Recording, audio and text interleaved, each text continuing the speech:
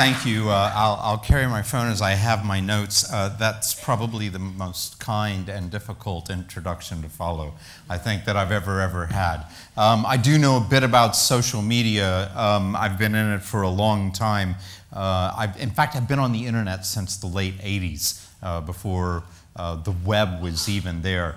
So I've become a bit of a social media expert as well as other things. I mean, social media experts, what people used to call themselves after the great dot-com bubble crash. Lots of folks who were artists and all kinds of other things were that suddenly. I do work for the House of Commons now, and I'm the special advisor to the House of Commons Select Committee on Fake News, which has become the House of Commons Select Committee on Disinformation. And if you've heard headlines about Cambridge Analytica and Facebook over the past year or so, that's been us, and that's what we've been working on quite diligently, but it is in the House of Commons. So I'd just like to start by saying I'm really, really sorry. And to in fact, if you haven't been looking at your phones, and I doubt you have been because it looks like it's been a pretty interesting day, I'll just update you on where we're at right this minute. Donald Tusk has now said that unless Parliament is going to vote for May's deal in the coming days, then the only Brexit option is no deal. So that's where we stand at the moment. Or possibly no Brexit at all, but I think politically we all know that that's just not what's going to happen. So that's where we stand. To my American colleagues, and I'm told there's quite a few Americans here, I'd like to say welcome to Europe.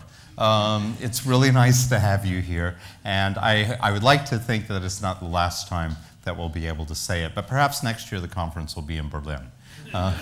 So we could run it like that. I'd like to show you all my tie. For just a minute. I think this is a really delightful tie, and I like it quite a lot, and I just got it, and I'm very pleased about this tie. I'm really, really into clothes, and I like them a great deal, and part of that is because I do come from the circus, but coming from the circus, and the Americans will understand this better, also means you come from the carnival. Coming from the carnival means that you lived in a trailer, and living in a trailer basically means you're trash. So that's the kind of upbringing that I had. But I was fortunate enough to come to the UK to do my education because at that time it was accessible to me. And some of the greatest universities in the world were accessible to me. And I ultimately ended up getting to do my PhD at St. Martin's, which British people will know.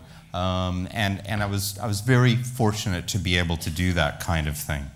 Anyway, if St. Martin's gave me two things, the first thing it gave me is an awareness that everything is a text to be read. And this is probably the thing that pervades my entire life and my thinking about nearly everything that I look at. It's always a text to be read. And the other thing it's done is it's given me a taste for clothes I can't afford. So with this taste for clothes I can't afford, what I've ended up doing is I've discovered eBay and eBay fashion.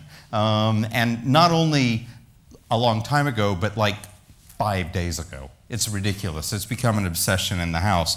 So I got up this morning, and I haven't worn this tie before. This is my first day out with the tie. And I asked my fiance, I'm like, what do you think of the tie? And she looks at it, she goes, oh, I think that's a really nice tie. I really love it. And I said, you don't think it looks like a clown tie, do you? Because I think it looks kind of like a clown tie. And she said, well, now that you've said it, I kind of can't unsee it. But I would prefer to think of it as a kind of artful homage to your history and your upbringing. So this is my artful homage to my history and upbringing. But once seen, it can't be unseen. And this is how I kind of think of data, right? I think the data that has been collected by all of us, which over the course of the last year or so, working with the Select Committee, specifically about Cambridge Analytica, specifically about Facebook, and have we ever been dogged about Facebook, is to understand that all of our data, everybody in this room, all of your data has been collected, I promise you. I don't care how careful you've been. If you've been online, if you've been on social media, your data is being collected, and it's available in very public places too.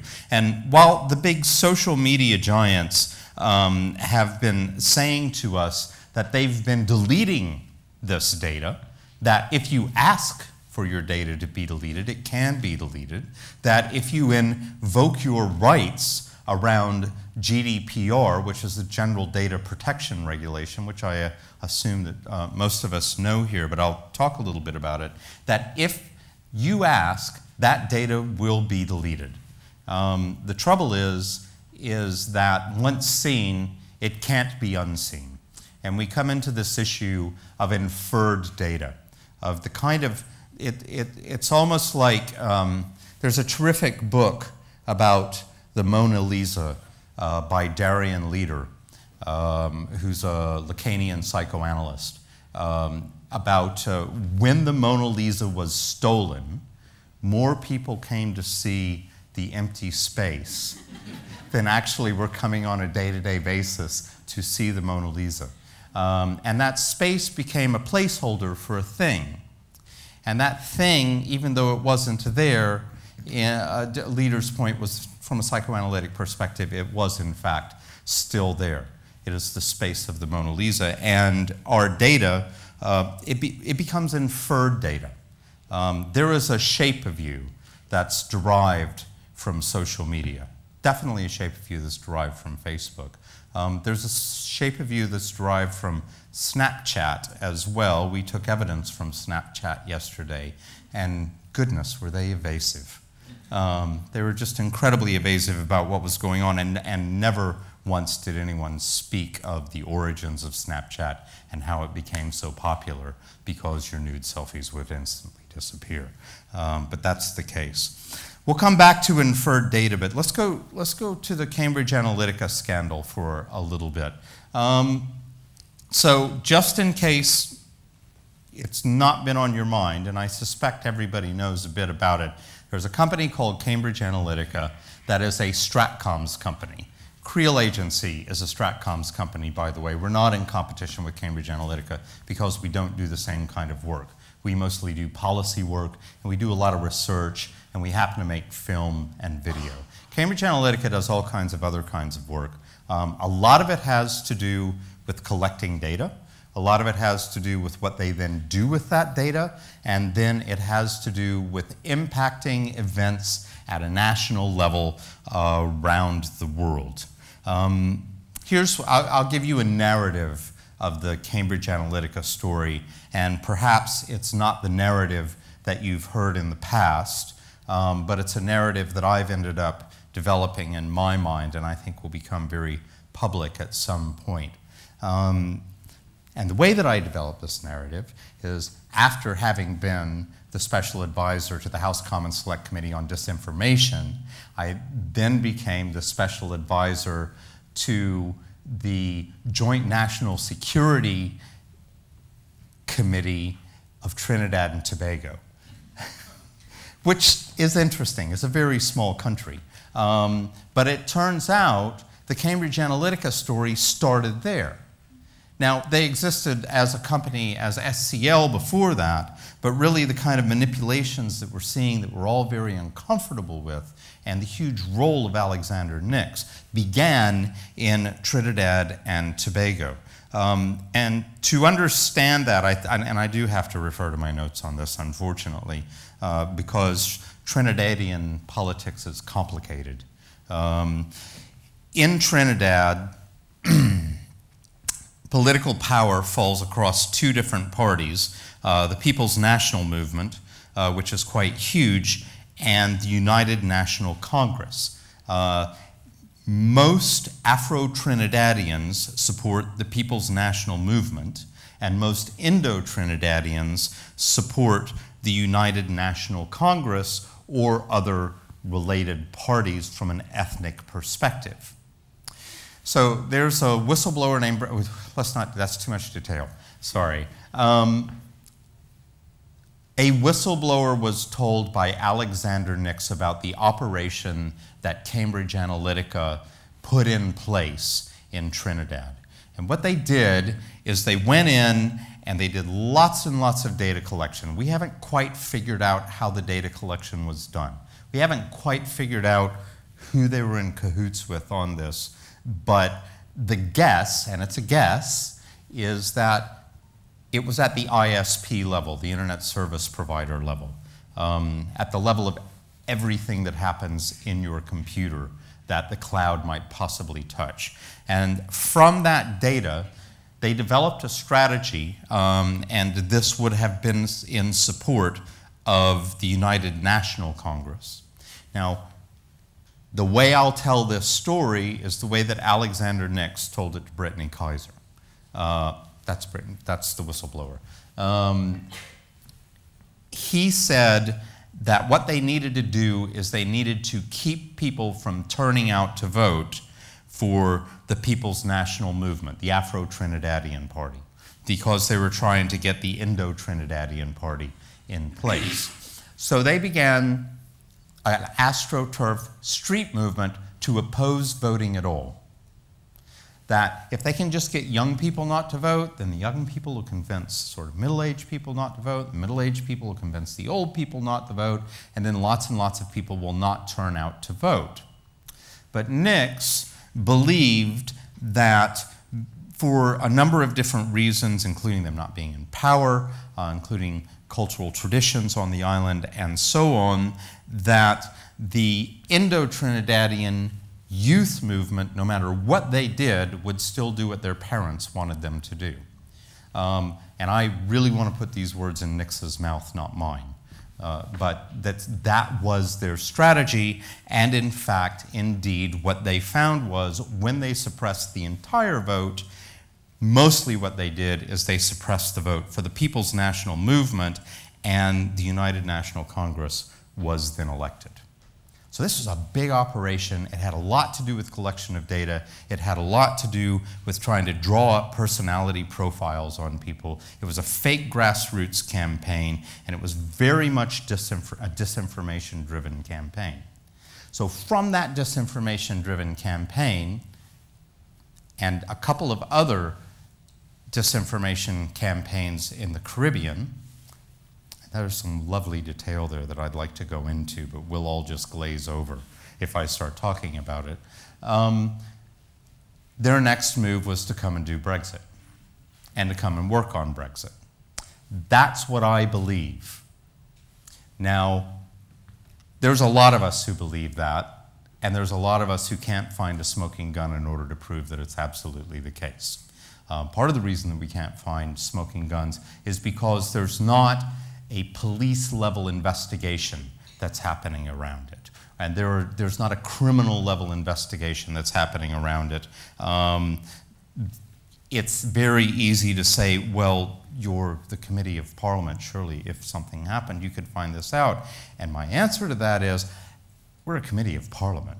We're a bunch of politicians. You know, we don't have any power and we don't have any guns. There's really not a lot that we can do in that case. But I believe that it will come to pass that there was a role played by Cambridge Analytica because they're a close association with a Canadian company called Aggregate IQ, who definitely played a role in Brexit, and I have a great deal of evidence for that.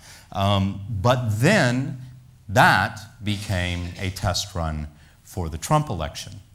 And Cambridge Analytica very clearly worked on the Ted Cruz campaign, and after Ted Cruz, very clearly worked on the Donald Trump campaign, and we know that that's the case. And what we also know is that at some point they ended up with a personality profile on 220 million Americans.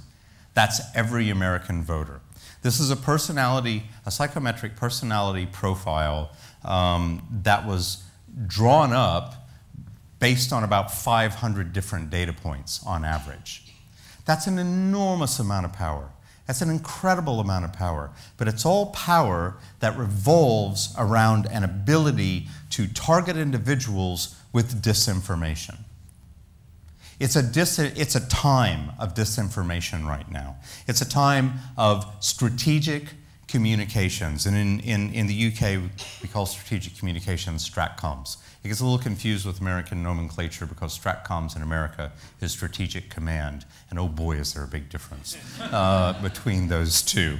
But StratComs now, it's behavioral economics, priming, all of the different tropes that you'll read about behavioral economics. And as an ex-game designer, contemporary game design is purely behavioral manipulation of players around loop boxes and motivating them to spend in compulsion loops and so on.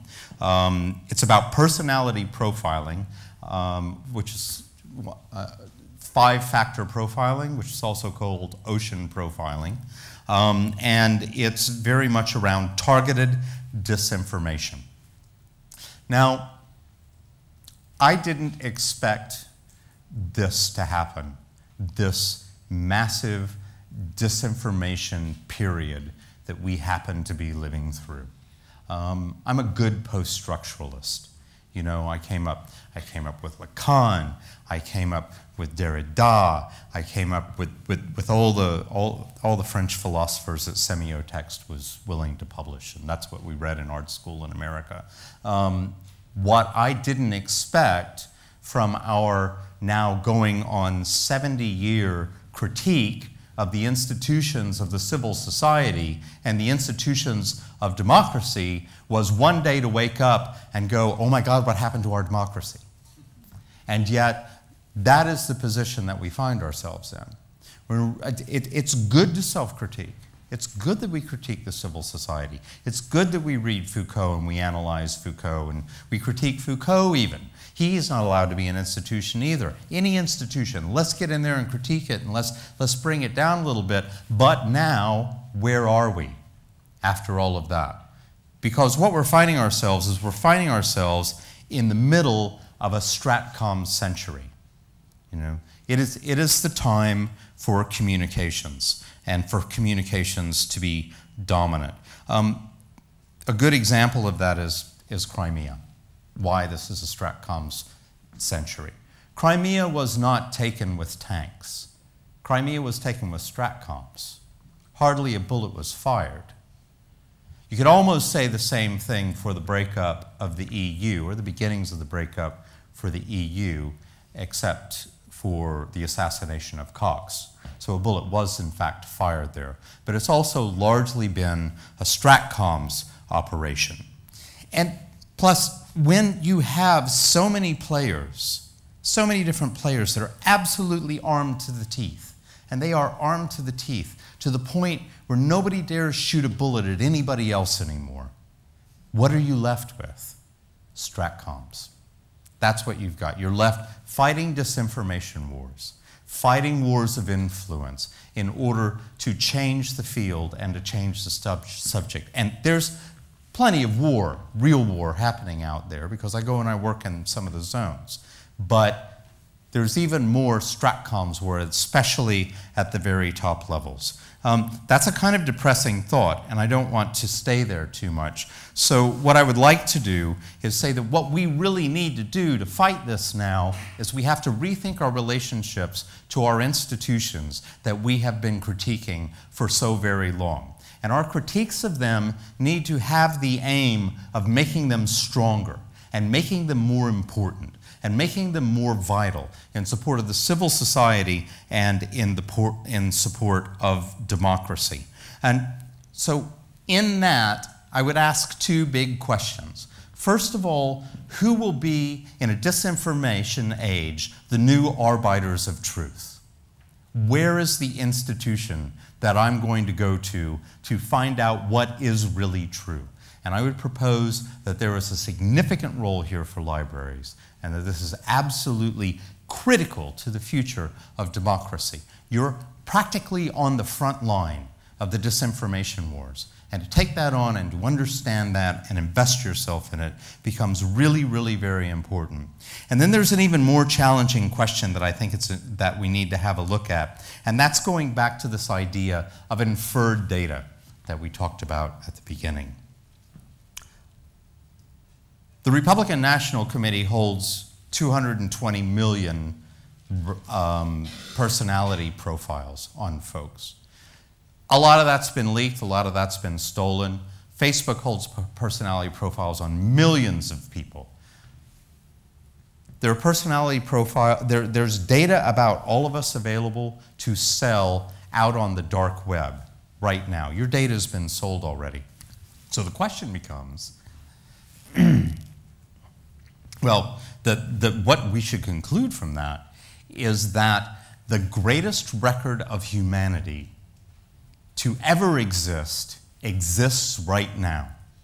And it's out there, and it's on the web, and it can be bought, and it can be collected, and it can be analyzed. And it is being bought, and it is being collected, and it is being analyzed. So there's an ethical debate to have that if the information's out there, and if the information is being used by bad actors, can the information also be used by good actors? Can the information be used by people who are concerned with history, by people who are concerned with research?